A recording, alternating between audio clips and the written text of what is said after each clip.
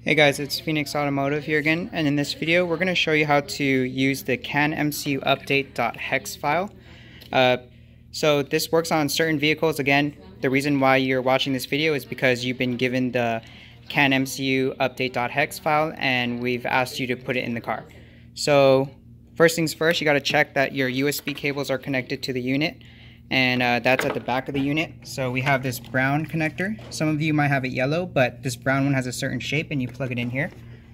And then some of you also may have it labeled USB 1 or 2. We prefer number 1, but if they're not labeled, try one or the other.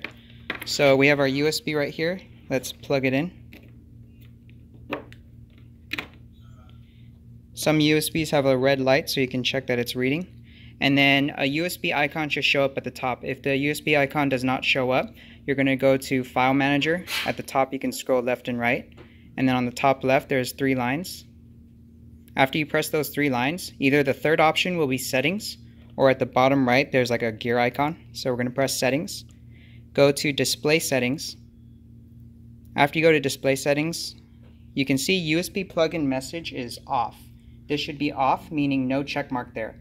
So this is correct. After you've done that, I'm going to show you what's inside our USB. So you press those 3 lines again at the top left. Scroll down to USB storage. And that is what's inside my USB thumb drive. Now it shouldn't be named anything else. It should be CanMCUUpdate.hex.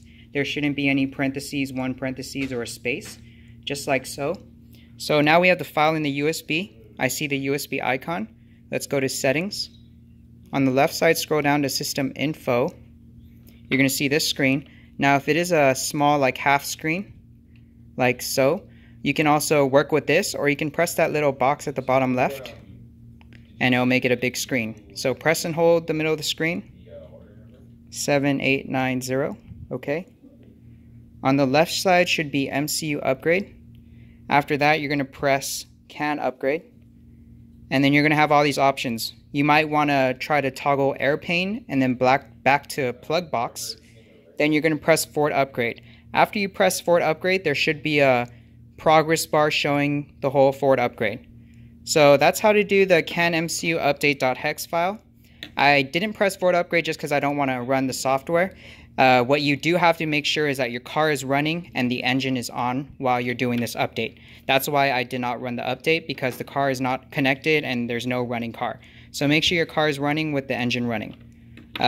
Stay tuned for future content, and I'll see you guys in the next video. Bye guys.